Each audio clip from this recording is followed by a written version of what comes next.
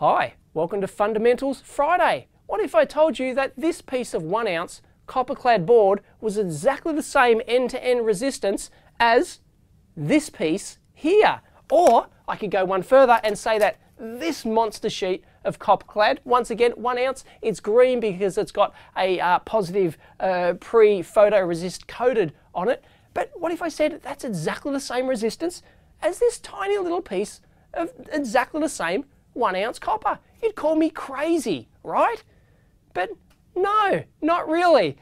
Hang around and I'll explain what I'm talking about, why this is true, and I'll demonstrate it. Now this topic comes up because of a previous video I did on precision thin film resistor networks, which I'll link in down below if you haven't seen it. I sort of made the throwaway comment in that video that one piece of resistive material, be it copper or nichrome or anything else, which I'll explain, is exactly the same resistance, it might be 1 milliohm for example, as a much larger piece if they're both squares like this.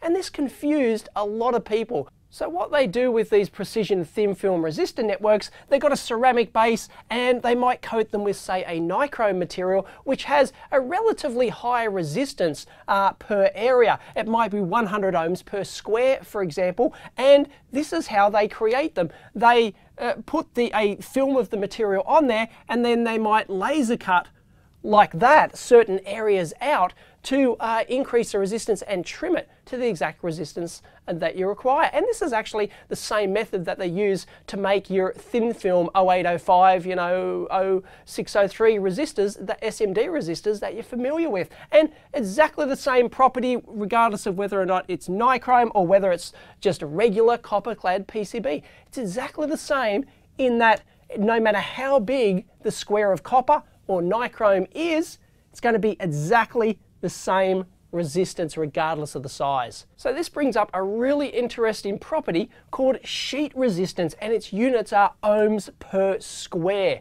Not ohms per square meter or ohms per square centimeter or other area. There is no area units on it. It's just ohms per square. And copper-clad PCB will have a figure for ohms per square. Your nichrome will have a figure for ohms per square, and pretty much any material which has a uniform thickness like this, be it copper-clad or whether or not it's a 3D solid body, it can also have that. So it's just as long as you've got a uniform thickness on the material, you can talk in terms of sheet resistance. So if we take a look at a piece of resistive material, in this case copper-clad, which we'll work with, then of course we have a length, a width, and a thickness. It's 1 ounce copper, about 35 microns or thereabouts universal thickness. Now, the resistance of this piece of copper or whatever material it is the resistivity, that's not a P, it's the symbol rho,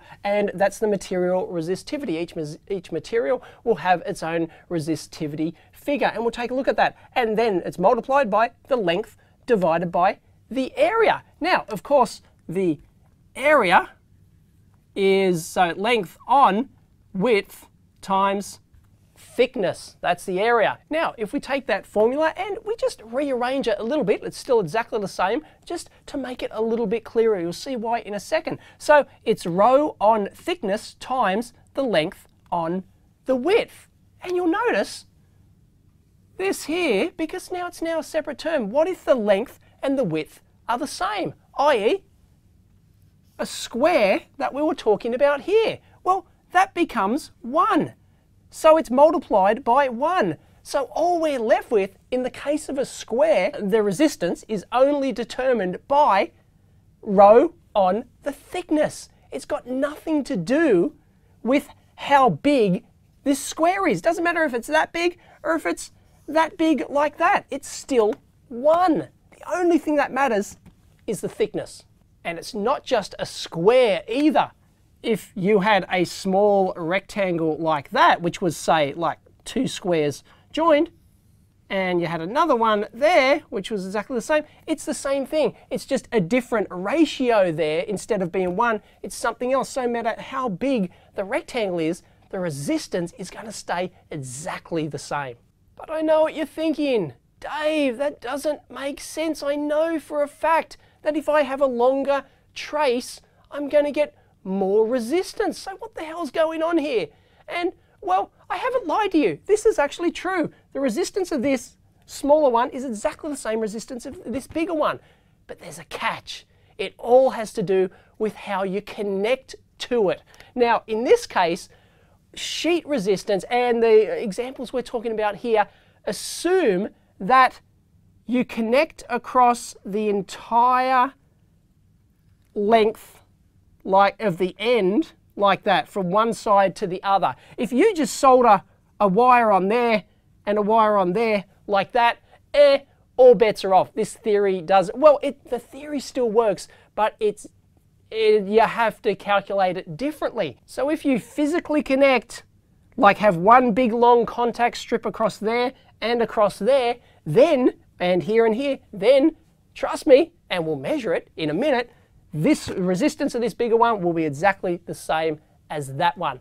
That's what sheet resistance is all about, and why it's a unit without a dimensional area. It's just units, ohms per square. It doesn't matter how big the square is. And that's why it's actually quite relevant to these thin film resistor networks here, because if you've seen the previous video, take a look. I might include a photo screenshot here. They'll have like a big conductive piece on there that connects to the pin which overlays onto the much higher resistance resistive nichrome material, so that you do effectively get a big connection point on the one end. It's not just like a single wire point connecting usually. And it's even more appropriate with your standard thin film resistor networks as well, because they'll have like a bulk connection on one end like that, and then you might have your little laser trim cut in there, something like that, to trim the value. But you're connecting across, the entire end piece of that resistive material. So what it all comes down to, and how you can analyze sheet resistances like this and think about it, is in terms of squares. So if you just got a single square like this, then our ratio is 1 here. But if you put 2 squares like this in series effectively, then of course you're going to double your resistance. Put a 3rd square over here, make your trace, make your copper PCB trace longer, then you get a longer resistance again and again. If we were just adding things up like that, it's all about the connection point. Remember, a solid connection point at the end. But what if it was just a single connection point like this? Well then, then you start getting into the fact that, okay, you've got a square here, and all the way along there, but then you've got squares in parallel up here like this, and you can kind of divide it up, or you can say, okay, I've got a big square like this, and then I've got other ones, and it gets a bit tricky. So yes, if you've got just a single connection point like that instead of the entire edge, then of course, yes, you're going to have all those extra little squares. However you want to sort of break it up and figure it out and sort of guesstimate it based on square areas, then yeah, of course your resistance is going to lower, because you've got all these extra squares in parallel, and it just becomes a different geometrical problem than the one that we've been talking about a single square piece of copper. But that's really essentially how it works with your SMD resistors, how they trim them, and your thin film resistor networks. You can say, okay, we've got a big square there, and we might say we've got a square there and a square there, and it just becomes a real difficult geometrical problem based on squares and things like that. But that's generally how you can think about it, and the whole aspect why it's called ohms per square. So you'll analyze this based on a square, which is a dimensionless quantity. It's just a square. Doesn't matter how big or how small it is. So just to complete this, what is the sheet resistance of typical 1 ounce copper-clad PCB material? I'm glad you asked. Let's take a quick look at it. It is rho on the thickness, remember? So our sheet resistance of typical 1 ounce copper is rho, the material resistivity of copper, is 1.7 times 10 to the minus 8 ohm meters. That's ohm meters, not ohms per meter. Ohm meters is the units of resistivity of a material, whether copper or anything else. And we divide that by a 1 ounce copper-clad board is around about 35 microns thickness. And that comes out to 0.5 milliohms per square. Not per square meter, not per square centimeter, per square, like that. Doesn't matter how big it is, remember? But there's one very important point to be made here, is that this sheet resistance, ohms per square, does not change. It never changes, regardless of what shape you can have, a weird and wonderful shape, no matter how many laser cuts you put in there in your thin film, it doesn't matter. The sheet resistance is a constant for that particular material and thickness and everything else. It doesn't change. All you're doing is changing your electrical resistance between one end and the other for your practical purpose. And the mathematicians out there can get really excited about this sort of stuff, and you can prove that how you add up the squares and everything, and it's always going to come back to the exact same ohms per square figure. And there's all sorts of mathematical proofs. Go for your life. So I know what you're thinking, Dave, I still don't believe it. Show us some measurements. Okay, let's go to the bench and prove that this theory is actually true.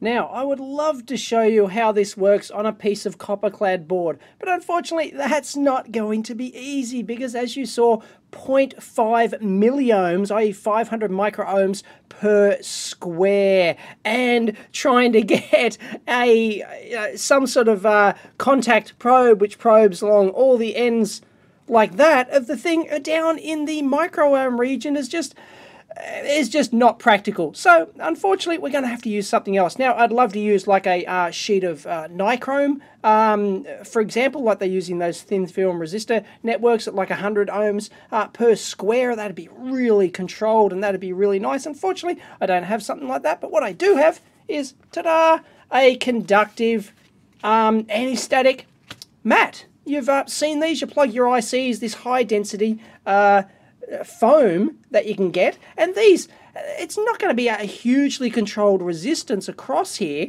across the material. This is, you know, it's reasonably thick, but as I said, it doesn't matter about the thickness as long as it's a uniform thickness across there. Anyway, this will have a much higher resistance, you know, tens of K, hundreds of K, that sort of thing. So we should be able to use this as to get some ballpark measurements and prove this thing. So to do this experiment, what I've got is some conductive foam I got from JCar. I have no idea what the sheet resistance of this stuff is. Don't have a data sheet for it or anything. I cut these from exactly the same larger sheet, so they're all identical. And I've got two copper-clad plates which allow me to get the a contact along the full edge like that. And of course it doesn't matter if it's longer than that, it's no problem. You just have to contact along the entire edge like that, as we saw on the whiteboard, and then we're just going to measure the resistance. Let's try it. Now the size of these squares doesn't really matter, but hey, each one is about 1/4 of the size than the one before it, so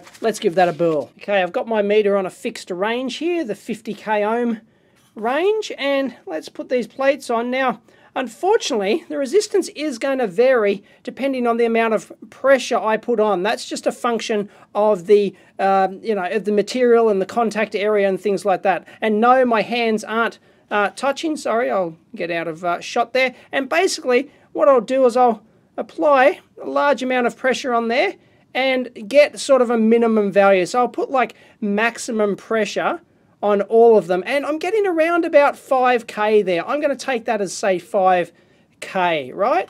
So that's about as high a pressure as I can get. I'll get my smaller one here, and let's see if it's the same. It should be. If I apply even pressure, because you've got to have that even contact, bingo, there it is. There's your 5 odd. There's your 5 odd K. I know it's bouncing around, and I know people will complain that, oh, it's not a controlled test. It's as good as I can do here. Now let's put in the smaller one, and because we've got to make contact over the whole area. Bingo! Look at that. We're still around about that 5k figure with even pressure on all of those. So, ta-da! We've essentially proven and demonstrated there that the sheet resistance, the ohms per square, not square millimeter, not square meter, not square furlong, ohms per square of this material is not determined by the physical size. and of course you'd get exactly the same result, be it a copper-clad board, regardless of how thick it is, a solid piece of copper or some other metal or anything else. And of course you have to contact the entire edge of that thing. You can't just like go on the at an angle on the top like that. It's not going to work. So you have to get the entire, if it's a bulk material like that, on the entire thing. So the thinner it gets down to the level where it's, you know, like 35 microns thick on a PCB copper clad like this, then basically you can just put like a contact on the edge. But of course copper, this is so incredibly low resistance, and then you'd have to do proper 4-terminal measurement across the entire edge. It's just a nightmare. But this conductive foam demonstrates it rather nicely, and it's not like a close analogy or anything like that. It is exactly the same thing as copper clad or nichrome or any other material whatsoever. It's just that yeah, this is not hugely controlled, but it was good enough to see that, you know, if you expect something higher, if I chop that in a quarter again, we'll get exactly the same result. Heck, let's do that. Here we go. We got a tiny, tiny little piece in there like that. And there we go. It's still around about that 5K figure. Depends on the pressure and things like that. So you would expect that to increase based on, you know, before you knew about sheet resistance, you would think this would be much larger resistance than this massive sheet here. But it's not. It's ohms per square. And if you don't believe me that it adds up, well, I've cut that square in half. It's slightly wonky, but anyway, it's good enough. This should only give us 10. There we go. We've got ourselves 10. I can get it. I can't get it much lower than that. Look, it's double. It has increased double. Oh, now it's starting to bend and it's getting a bit tricky, but you saw it. And if we do 3 times the length, there we go. There's our 15 odd K. So just think about the sheet resistance next time you're calculating the resistance of a PCB trace, for example, because this is not just theoretical mumbo jumbo. It has real world practical applications. If you've got a PCB trace like this, you are actually going to have pretty much an end-to-end connection, like the entire edge on here and the entire edge over here. Because imagine this is a little tiny, you know, 10th hour trace or whatever, going into a surface mount component at this end, a surface mount component at that end, then you're basically touching the entire edge. So you can divide this up into squares, 1, 2, 3, 4, or however many squares length. So you know the sheet resistance of 1 ounce copper. You can say it's like a rule of thumb. It's going to be pretty darn precisely close to it, actually. 0.5 milliohms per square. Just count up the number of squares you got. You can calculate the length of your trace.